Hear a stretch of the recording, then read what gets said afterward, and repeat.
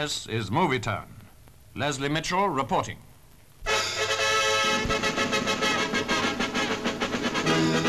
From Tehran, the picture story of a coup that failed is in two parts.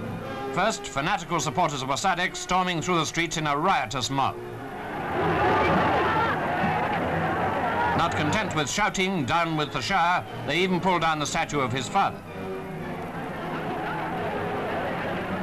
But literally overnight, the whole picture was reversed.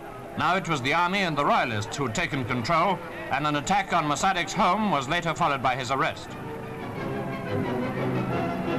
Now indeed, all the shouting and the banners were for the Shah.